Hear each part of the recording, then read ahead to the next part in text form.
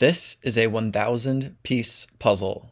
Or is it? After 3 weeks of working on the puzzle, I finally put in the 1,000th piece. And here is what the puzzle looked like. There were 8 extra pieces. This is because most puzzles are laid out on a grid, this one being 28 by 36 pieces. If a puzzle stuck to being 1,000 pieces exactly, the puzzle would have to fit in a 25 by 40 grid, 20 by 50, or 100 by 10. And these shapes are kind of limiting. With that being said, I have no problem doing 8 extra pieces, but I did fix the box to say 1008.